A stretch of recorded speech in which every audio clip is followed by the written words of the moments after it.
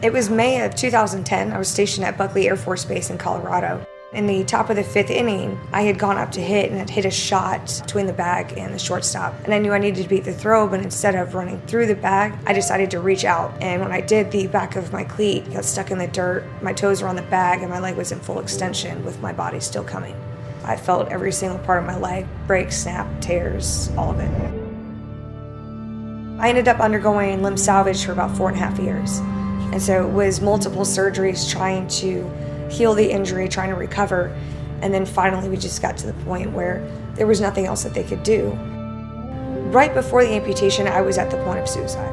And so I told the doctors, like, there's no other options, like, you need to cut it off.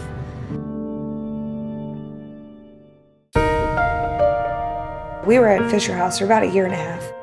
They were very supportive of my wife and daughter, and that was one thing that brought comfort to me, being all the way down to Richmond. I didn't have to worry about their needs. Whenever they walked in, do you need anything? Is there anything we can get you? Heather, I can't believe you did that. Look, you're walking. When she first got her prosthetic. When I started walking, I've it's like never your first seen step. people jump up.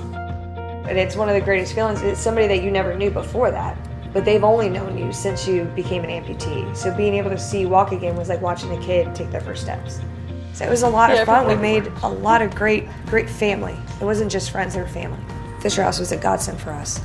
It's like you're in your darkest moments. You don't know where you're going to turn or anything, and there's just like this little glimmer of hope. And it's like there's a hand that's pulling you out of that darkness. Now I find passion, I find love in the things that I used to have, and new things.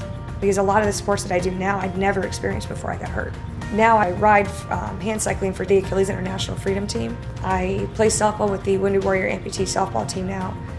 A lot of doctors will sit there and tell you, you'll never walk again, you'll never run again, you won't play ball again.